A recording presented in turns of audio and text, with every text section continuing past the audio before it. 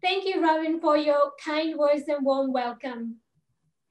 Moving on to the first keynote speech on future of mobility, I invite Sarwant Singh, Managing Partner, Global Head of Mobility, Frost & Sullivan, to join us.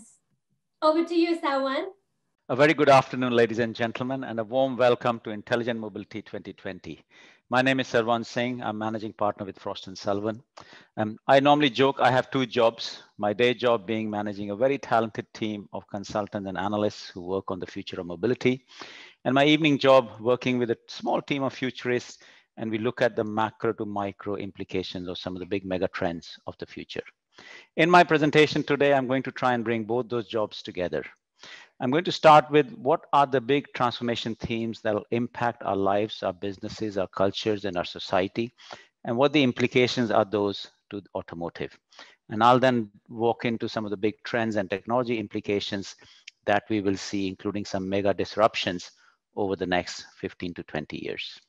So this slide captures the 6 big mega themes that are impacting us. The big one, as we all know, is COVID.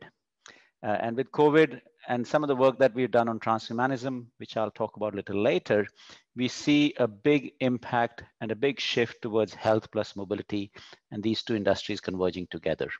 Anything that moves in the future could be autonomous, and the car very much becoming an element of a connected living solution.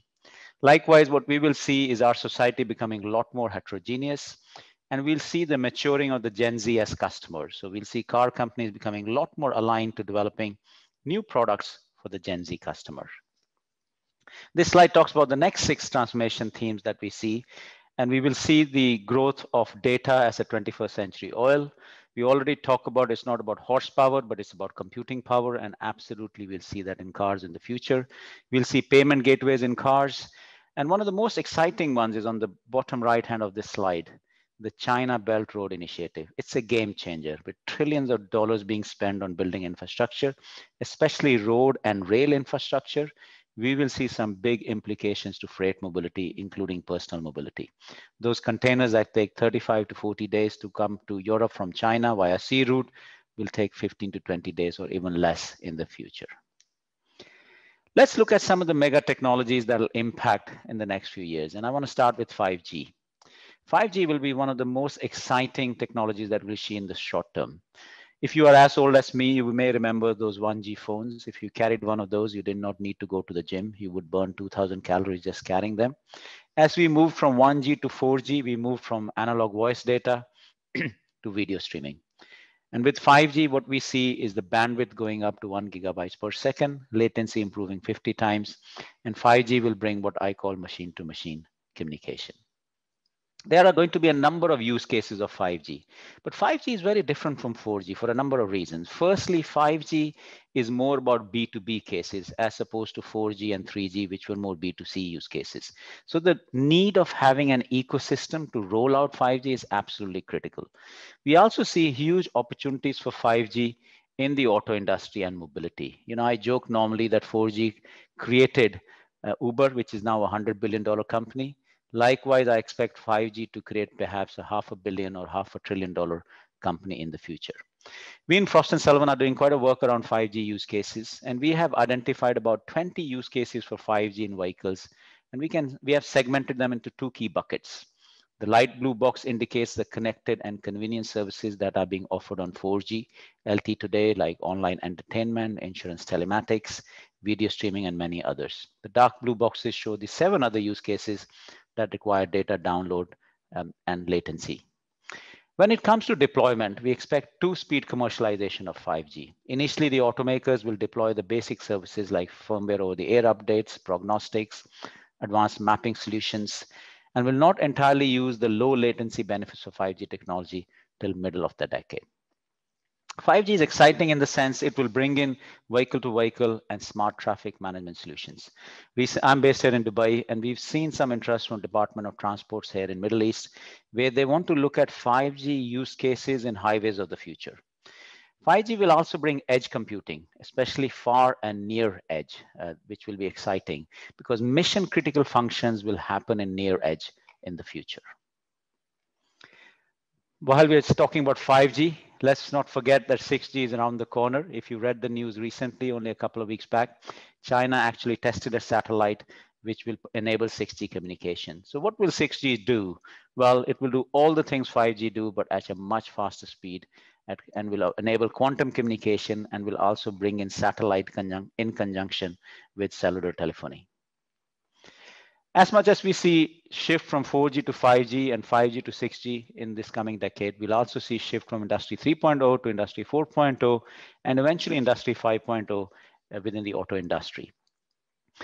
We talk about Kaizen, which is a phrase used and developed by Toyota, which is about continuous improvement. And that's been the mantra of manufacturing in the auto industry. What I see going forward is Kaizen moving on to Kakushin. What I mean by Kakushin is revolutionary improvement. And this will also enable more collaborative industry value chain ecosystems which are digitally connected. And I'd like to talk about in particular case study of Volkswagen here on this slide. And I'd like to highlight two particular IIoT and IoT platforms that Volkswagen is developing. In particular, I'll focus on the one on the left here, which is what I call a mega marketplace that Volkswagen is building.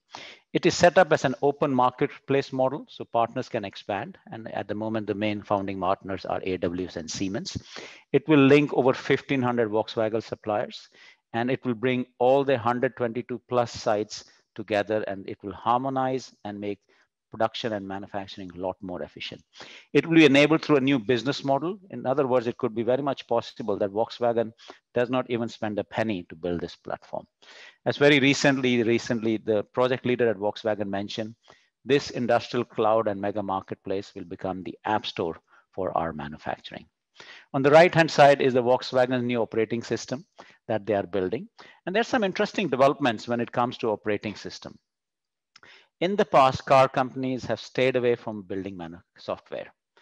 But going forward, I believe that building operating systems and software will be very much in-house by OEMs.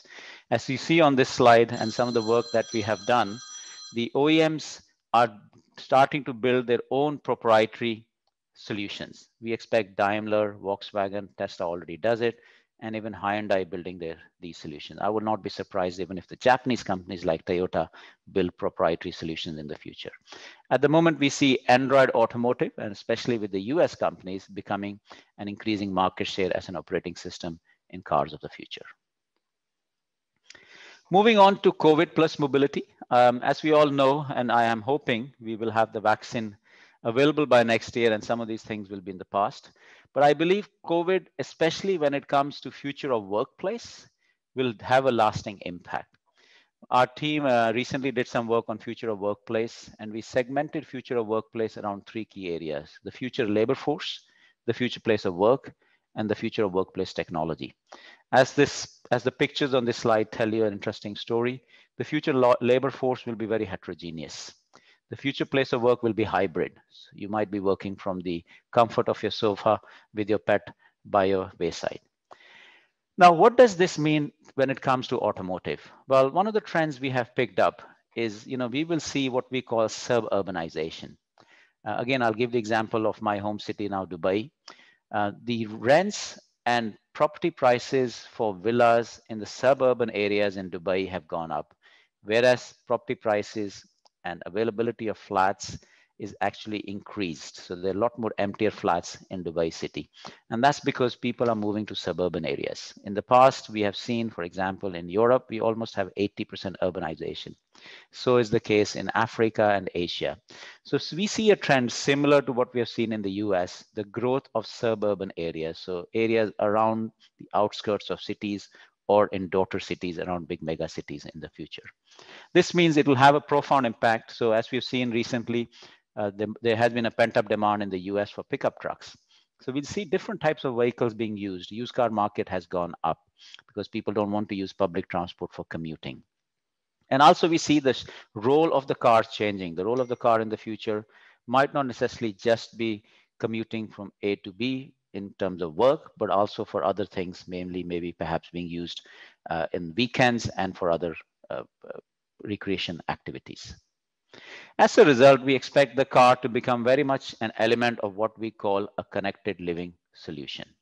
So car will integrate all the elements of your home, of your workplace, and the surroundings in it, and will enable machine to machine or vehicle to vehicle and vehicle to infrastructure communication. In my next section, I'd like to talk a little bit about health and mobility. We have a dedicated healthcare team, and in the last few months, we have been cooperating and collaborating to look at what healthcare and in particular health, wellness, and well-being means to the car of the future. We've also done a very interesting study on transhumanism, which I'll talk about. So firstly, what we see, a big shift in healthcare is that the anytime care, the internet of medical things happening.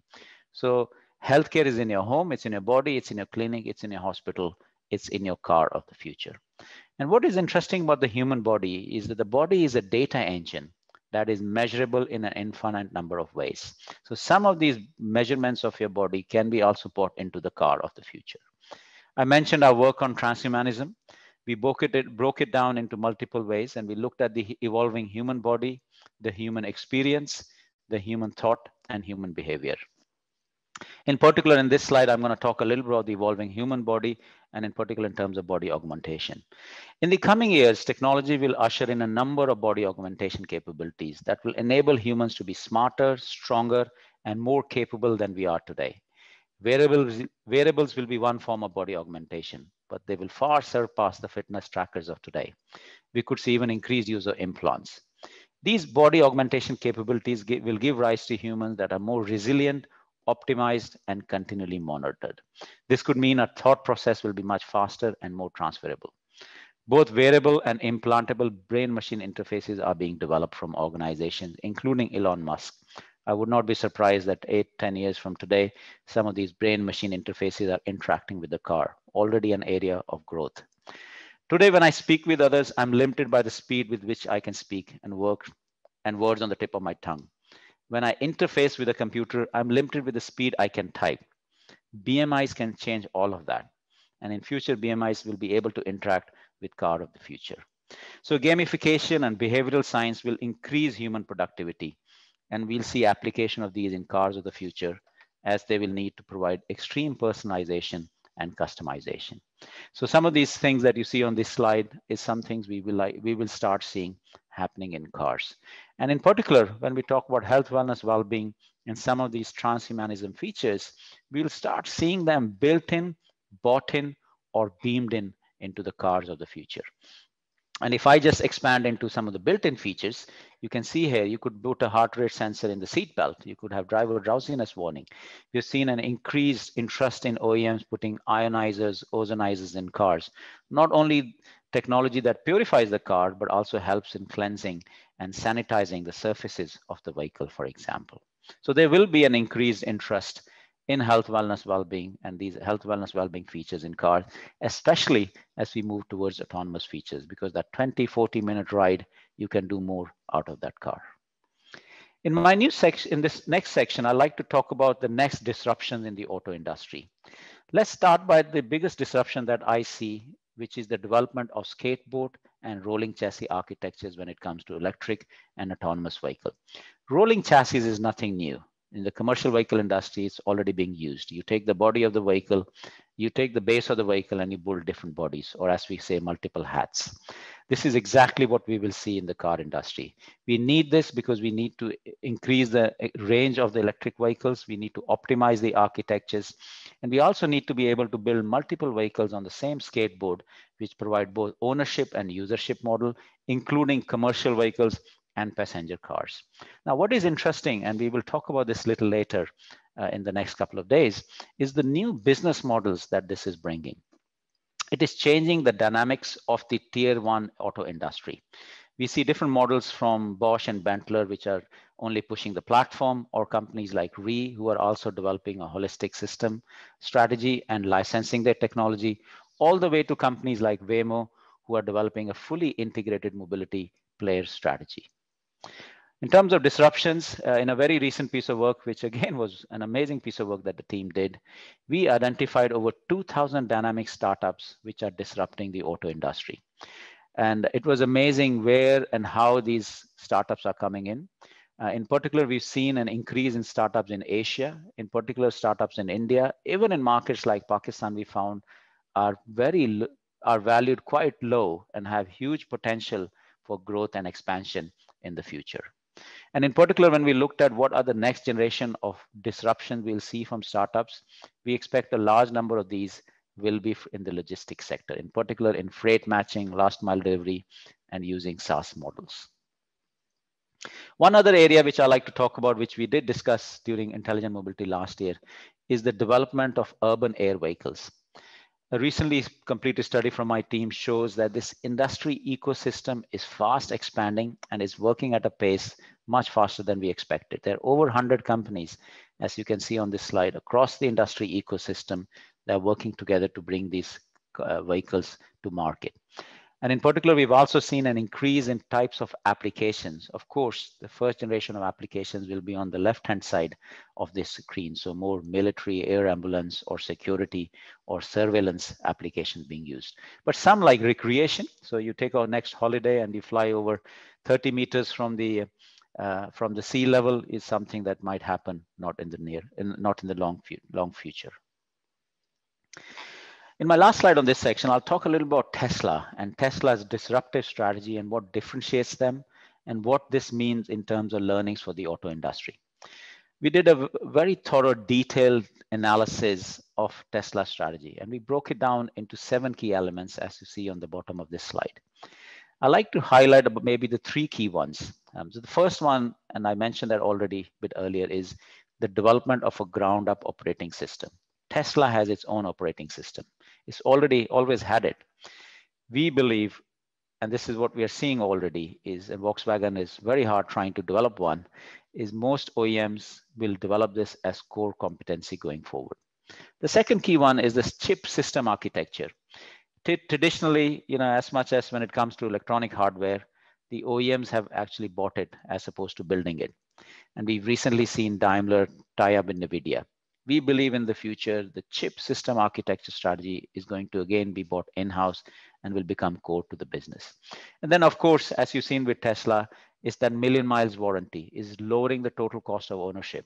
With some of the announcements they've done in backward integration with battery and cell technology, we believe, especially as they foray into commercial vehicles and bring in a bigger, wider range of vehicles, they will very much operate very aggressively on the TCO model. In other words, what we see is car industry companies building a highly integrated business model. So Tesla is also an oil refinery because it makes its batteries, and it's also a petrol station because it runs its own charging station. Very similar business model also to the controversial Nikola, for example. So what we expect that more and more companies will benchmark this going forward and build these type of business models in the future. That brings me to my conclusion of my presentation. First, I'd like to talk about how we as humans are testing the new dimensions of altitude and speed when it comes to mobility. We are testing altitudes which is even below sea level, for example, with hyperloops. We're testing speeds where we are going at over 500, 600 kilometers an hour. We're also now taking that space between 0 and 10,000 feet and developing solutions. So we'll have mobility even in those areas like drones for deliveries, for example. So if I had to summarize what could be the 4 future scenarios of mobility, this would be my summary slide. In the next 4 years, we'll see multimodality of mobility. So we'll see more multimodal solutions, ride-hailing solutions coming into play. We eventually see IoT platforms and platformization of transport. So integrated multi-mobility solutions using one platform, one smartphone to pay for it is something we'll start seeing. And then post 2026, when we see level 4 and eventually level 5 car come in, we'll see cars becoming a lot more smarter than humans. And that's where the usership models will start growing more using autonomous vehicles. Post 2035, we will start seeing new dimensions of mobility, like I mentioned, and you could have a trip from Tokyo to New York in less than 4 hours because you'll be flying over 100,000 feet. With that, I end my presentation, and thank you again for listening to me.